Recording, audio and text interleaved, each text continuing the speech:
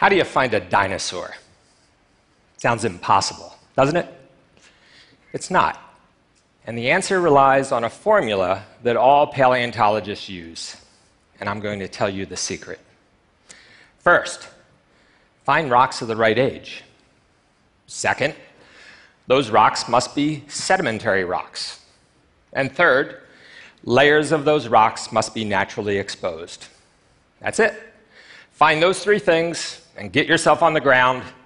Chances are good that you will find fossils. Now let me break down this formula. Organisms exist only during certain geological intervals. So you have to find rocks of the right age, depending on what your interests are. If you want to find trilobites, you have to find the really, really old rocks of the Paleozoic, rocks between 500 million and 250 million years old. Now, if you want to find dinosaurs, don't look in the Paleozoic, you won't find them. They hadn't evolved yet. You have to find the younger rocks of the Mesozoic, and in the case of dinosaurs, between 235 and 66 million years ago. Now, it's fairly easy to find rocks of the right age at this point because the Earth is, to a coarse degree, geologically mapped. This is hard-won information. The annals of Earth history are written in rocks, one chapter upon the next, such that the oldest pages are on bottom and the youngest on top. Now, were it quite that easy, geologists would rejoice. It's not. The Library of Earth is an old one and has no librarian to impose order.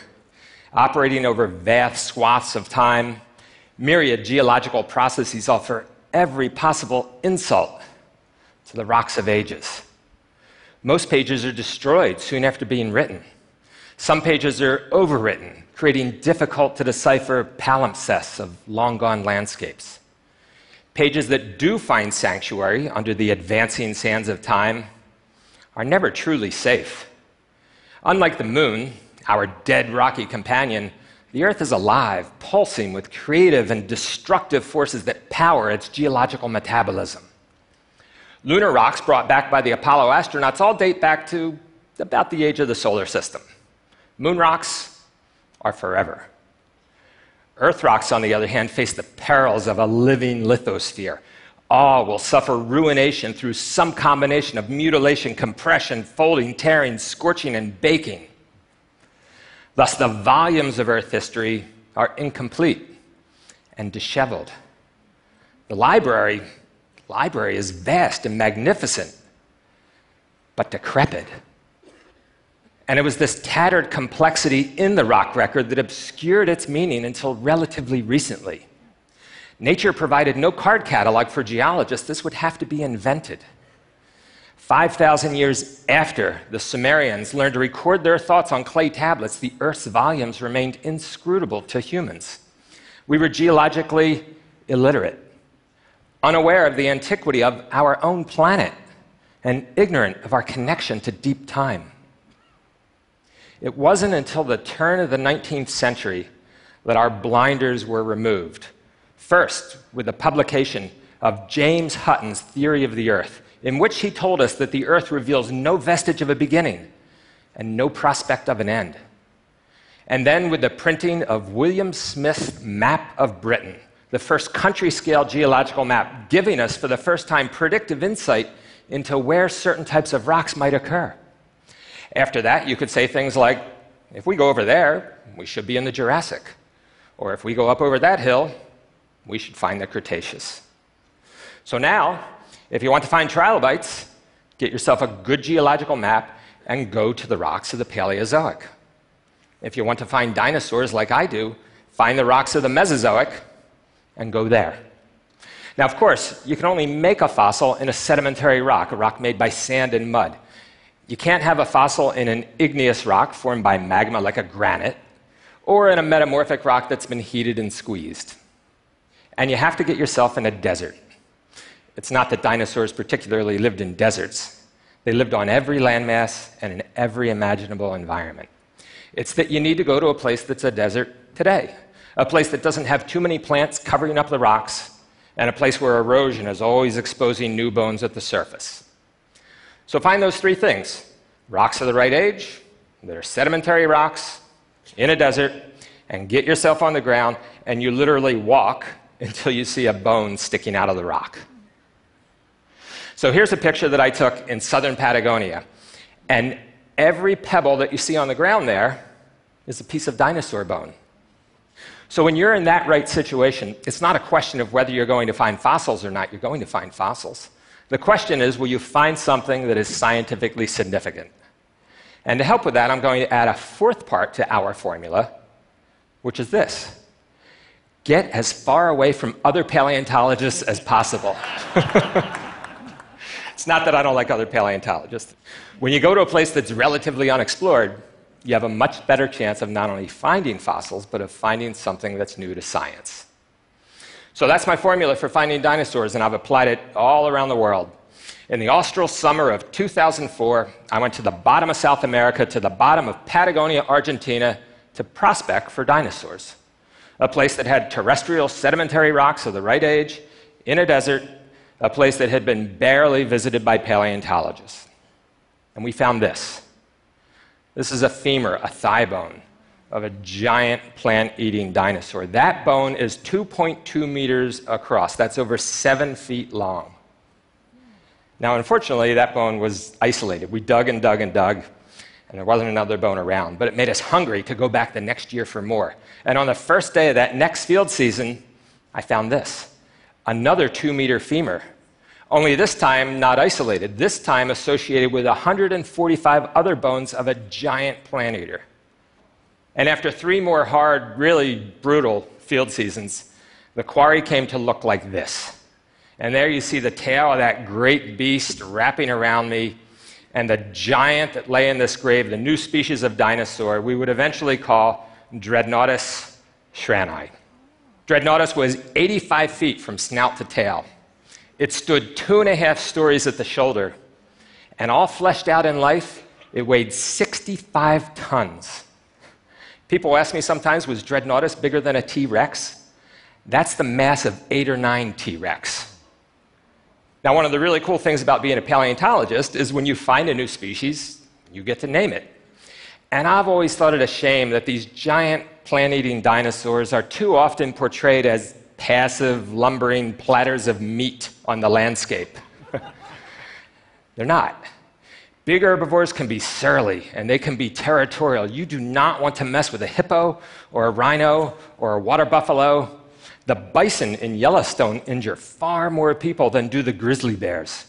So can you imagine a big bull, 65-ton Dreadnoughtus in the breeding season, defending a territory? That animal would have been incredibly dangerous, a menace to all around, and itself would have had nothing to fear. And thus the name Dreadnoughtus, or fears nothing. Now, to grow so large, an animal like Dreadnoughtus would have had to have been a model of efficiency. That long neck and long tail help it radiate heat into the environment, passively controlling its temperature. And that long neck also serves as a super efficient feeding mechanism. Dreadnoughtus could stand in one place and with that neck clear out a huge envelope of vegetation, taking in tens of thousands of calories while expending very few. And these animals evolved a bulldog-like wide-gauge stance, giving them immense stability. Because when you're 65 tons, when you're literally as big as a house, the penalty for falling over is death. Yeah, these animals are big and tough, but they're not going to take a blow like that. And Dreadnoughtus falls over, ribs break and pierce lungs, organs burst. If you're a big 65-ton Dreadnoughtus, you don't get to fall down in life even once. Now, after this particular Dreadnoughtus carcass was buried and defleshed by a multitude of bacteria, worms, and insects, its bones underwent a brief metamorphosis, exchanging molecules with the groundwater and becoming more and more like the entombing rock. As layer upon layer of sediment accumulated, pressure from all sides weighed in like a stony glove whose firm and enduring grip held each bone in a stabilizing embrace. And then came the long nothing. Epoch after epoch of sameness, non-events without number. All the while, the skeleton lay everlasting and unchanging in perfect equilibrium within its rocky grave. Meanwhile, Earth history unfolded above. The dinosaurs would reign for another 12 million years before their hegemony was snuffed out in a fiery apocalypse. The continents drifted, the mammals rose, the Ice Age came, and then in East Africa, an unpromising species of ape evolved the odd trick of sentient thought. These brainy primates were not particularly fast or strong, but they excelled at covering ground, and in a remarkable diaspora, surpassing even the dinosaurs' record of territorial conquest, they dispersed across the planet, ravishing every ecosystem they encountered, and along the way, inventing culture and metalworking and painting and dance and music and science and rocket ships that would eventually take 12 particularly excellent apes to the surface of the moon. With 7 billion peripatetic Homo sapiens on the planet, it was perhaps inevitable that one of them would eventually trod on the grave of the magnificent Titan buried beneath the badlands of southern Patagonia. I was that ape.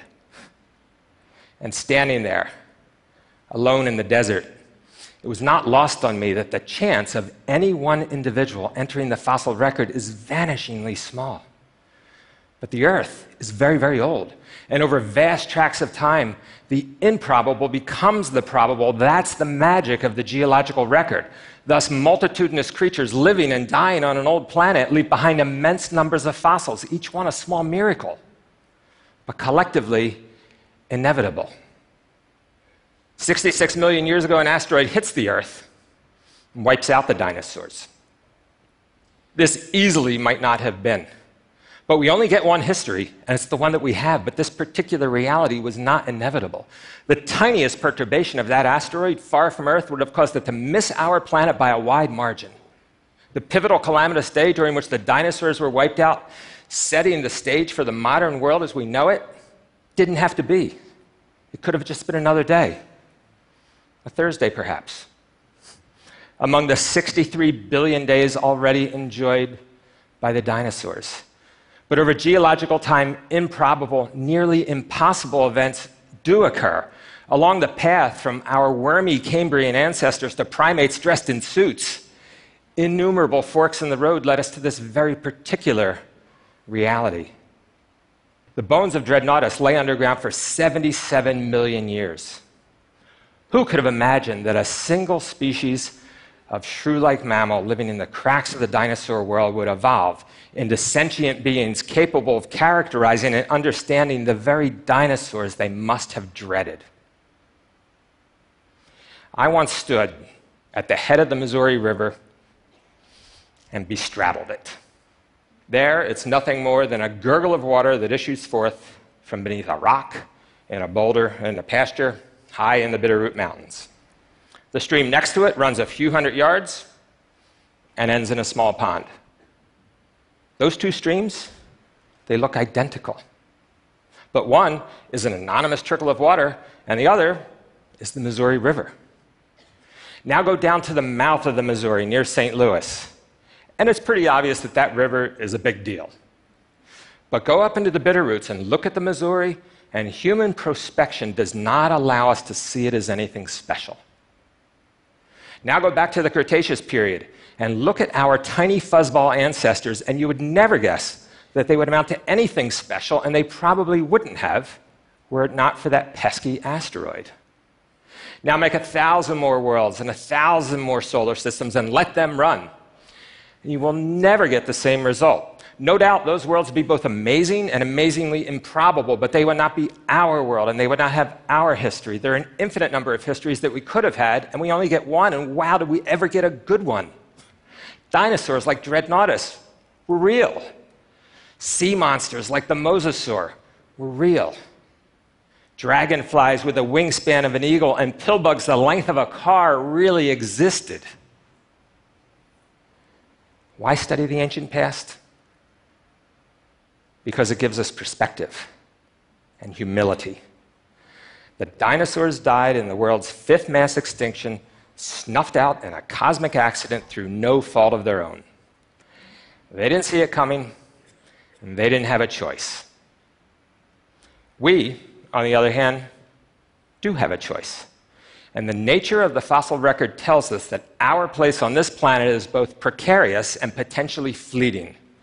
Right now, our species is propagating an environmental disaster of geological proportions that is so broad and so severe, it can rightly be called the sixth extinction. Only unlike the dinosaurs, we can see it coming. And unlike the dinosaurs, we can do something about it. That choice is ours. Thank you.